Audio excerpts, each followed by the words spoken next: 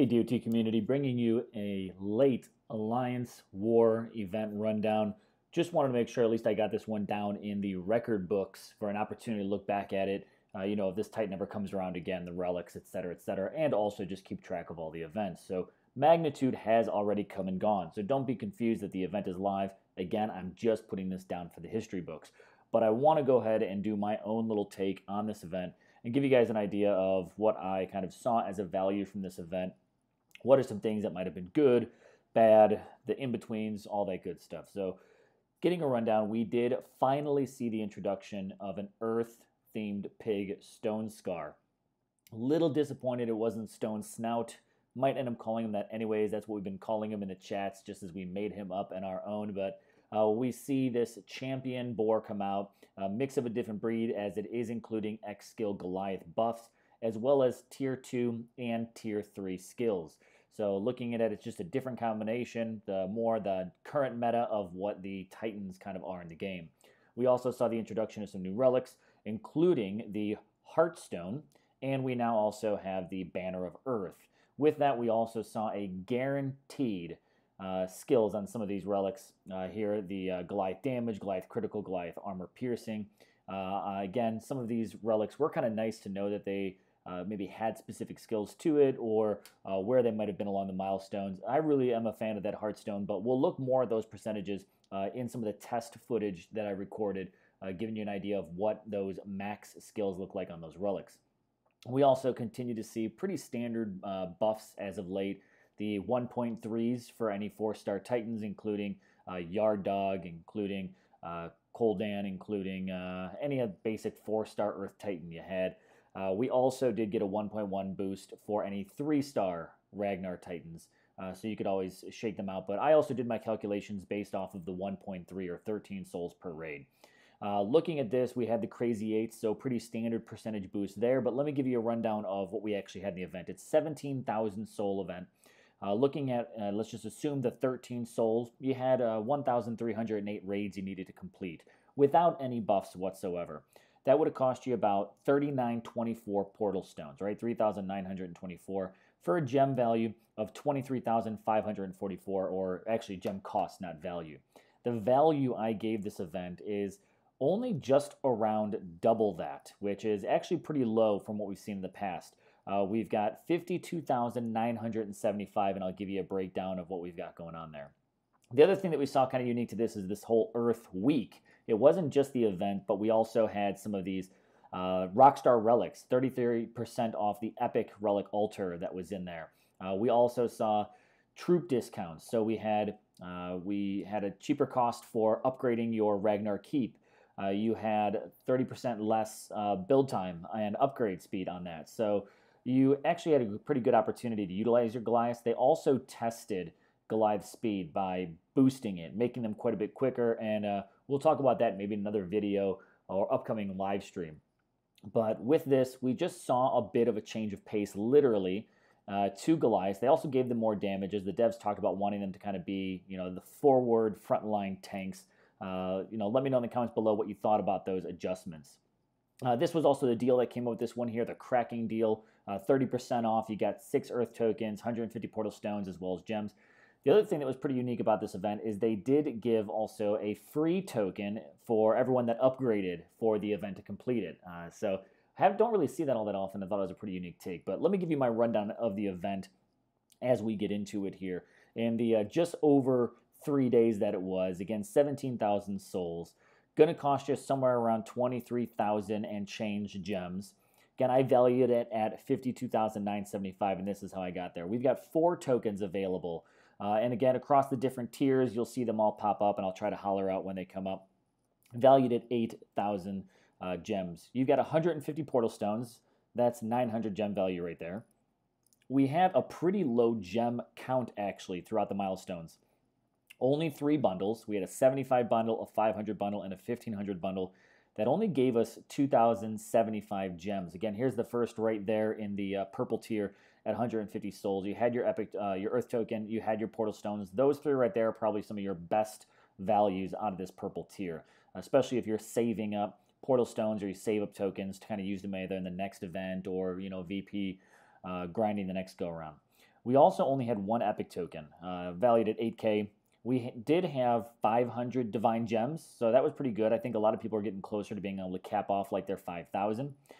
We did have a 3-star and 4-star XP relic, so those are pretty good throughout the milestones. Again, right here in the blue tier, here is the 100 portal stones and the earth token. Again, pretty close to each other. I kind of like when they're like that because kind of makes you want to almost push that extra little bit if you're only maybe going for portal stones or going for tokens, but when they're close together, you kind of want to push to get that next reward. The relics that are in here, the lower tier ones and the titans, nothing fancy, but those level 10 2-star and 3-star titans, which we only had one of each, will at least give you some food.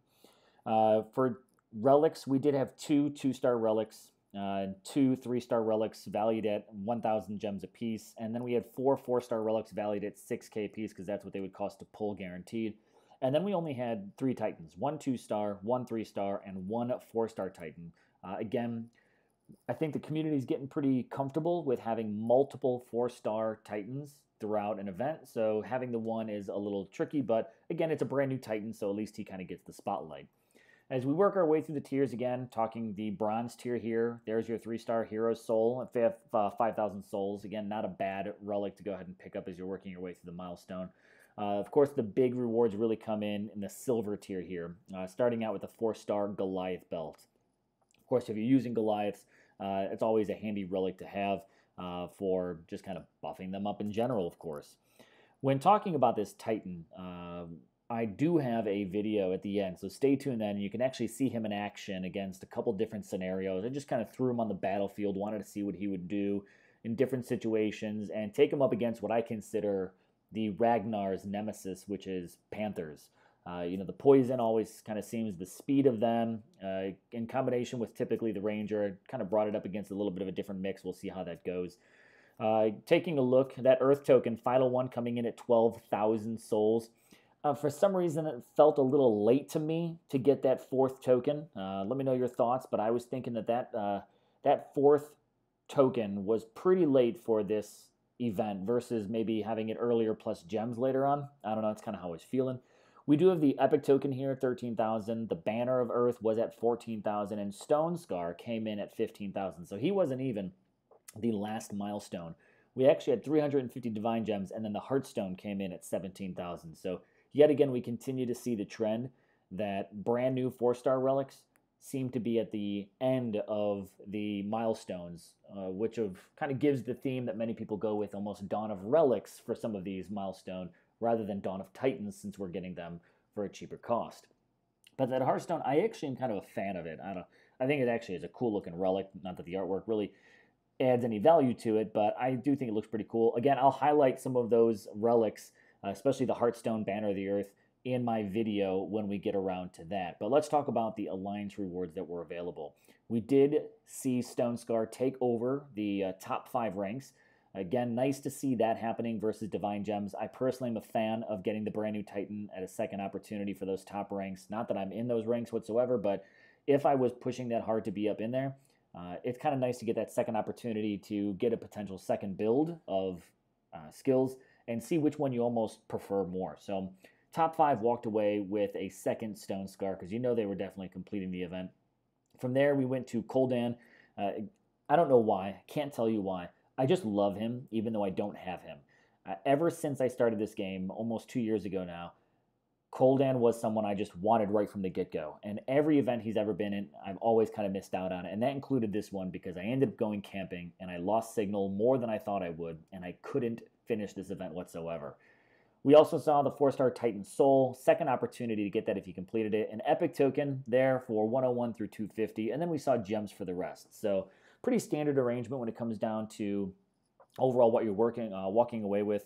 I think the biggest takeaways from this is the value to gem cost isn't as separate or as much of a gap as we typically see it. 23.5 gem cost and a 52.9 gem value.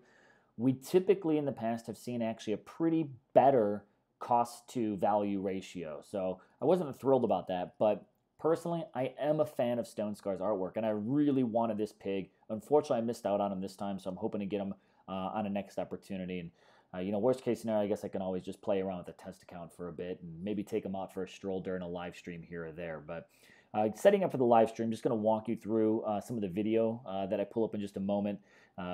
Again, finishing out with the overall value of what you're walking away with. Tokens, some extra portal stones to save on, might be the biggest things. The Heartstone, Banner of Earth are pretty nice relics. And then you could add the next piggy to your collection. And what was really nice is during the live stream when they revealed STONESCAR, they even hinted at an Earth Pig coming soon. So keep an eye out for Babe the Pig in DOT anytime soon. But let's take STONESCAR up against an almost double. Almost, you know, just a little bit. It's about 440 versus 700. So working at this. Overall stats, 69% piercing, 70% armor. He's got health and a damage that are up there, but I am going to play around with his relic. He's got some resist, earth, lightning, ice. I like the ices up there because imps can be pretty deadly to the Goliaths, but there's one relic on here that I kind of toy with, but I think I'm going to change it, is actually one of the Wukong relics. But the STONESCAR I got was a Goliath health, armor piercing, resist, and again, some armor throughout there. So we'll pull that up and kind of look at it one more time. But the Banner of Earth here gives you 50% Titan Earth damage, 50% Goliath damage, 30% Goliath armor. I've got the Earth Cask on him. Titan resist against Earth, Titan armor, and Goliath armor, 50, 30, and 30 respectively. Looking at the next one here, we've got the Earth Breaker, 60% Titan Earth damage, 50% gold damage, and 30% Goliath armor piercing. And one of, I think, a pretty good ones for mix between Titan. And here's the Heartstone, the brand new one. 50% Titan Earth damage, 40% Goliath resist poison, and 40% Goliath resist fire. I think those are two elements that Goliaths could be pretty susceptible to, so I like that. And here we've got the Orb of Wealth, Titan Army Earth damage, Titan Army resist ice, and Titan Army resist against lightning. Again, various percentages there. And then I've got this Mask of the Dragon. I liked it because there was a Titan health, Titan armor piercing, thinking, you know, of course, STONESCAR. But I'm going to switch it up. We're going to go ahead and get something a little bit more universal to the entire troops. You know, there's a couple of these, like Wukong ones that could be good. Armor, critical, and then army resist physical. Gold damage, Titan and Army Earth damage, and Titan and Army resist against Earth. This Jade statue actually might not be a bad option for STONESCAR with the Goliath combination. We also have a few other options, though. Going to take a look. I'm going to show you the rune. I really wasn't a big fan of putting the Earth rune on. Just because of some of the different skills. I really like this Earth Sight, right? I don't need those 3 shield spells. I like the Earth Sight. So I'm going to put the Earth Sight on him. That's an existing relic, so nothing new to you guys. And let's just go ahead and throw him in here. Now, it does change STONESCAR's stats a little bit. Goliath, of course, will change their stats. Got 100% armor, 35% AP, 25% critical, 21, 31 damage, and then a mix of different resistances. I like the 40% poison. I'd like to get that higher, but at least it's a start.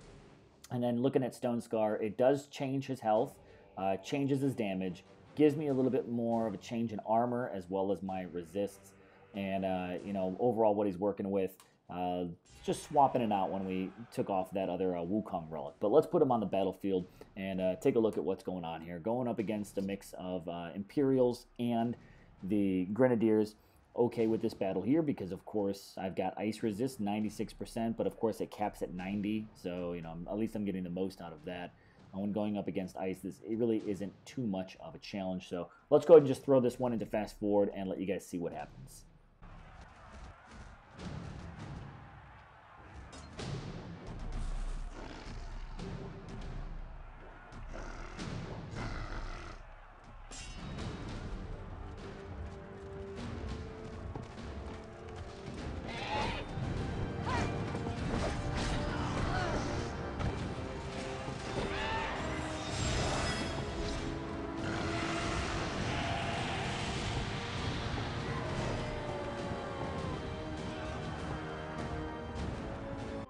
Really not bad there, but let's throw him up against the middle. Let's just test his limits. 1.2 million defense, level 50 Titan, built for speed, so I'm assuming I'm going to be working up against Panthers here, and this is what I consider the Goliaths, again, nemesis, is poison. But let's see if that poison resist can kind of help me out whatsoever. Plus, with that health damage, can STONESCAR and his Goliaths hold up whatsoever to a cat defense? Again, they've got me beat on level. Level 22, I'm working with, I think, level 17 Goliaths. But let's see if STONESCAR can kind of earn his right as being a rock hard pig. So check out this battle here again in fast motion for you.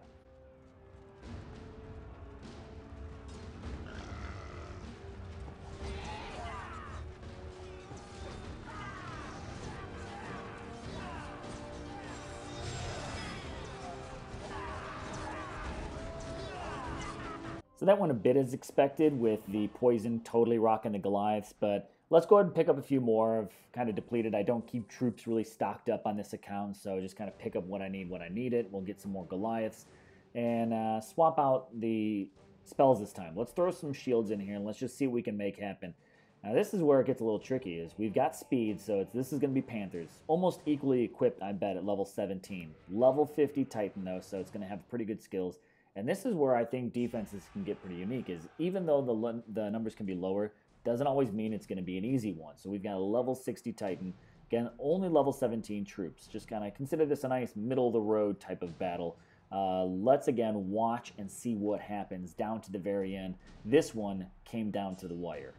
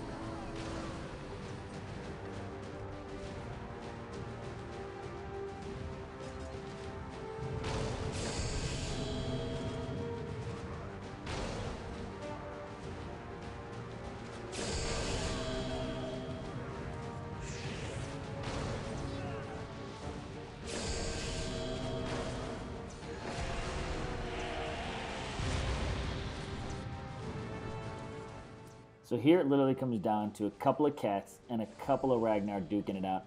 I honestly thought that was just going to be a loss, but surprisingly those Goliaths pulled out in the end. And this honestly was actually played outside of the Goliath boost and damage boost. So there is no credit to the 50% damage to those Goliaths. But again, they won pretty much by a butt hair when it comes down to that battle, and still lost them all. But again, just showing you a little bit of what you could potentially do, or what you've got to be mindful of not doing with your STONESCAR and your Goliaths on the battlefield. But that is my event rundown for the Magnitude event. Hope you enjoyed it. Let me know in the comments down below, and stay tuned for more. I'm GamingJAEGER, and I'm signing out.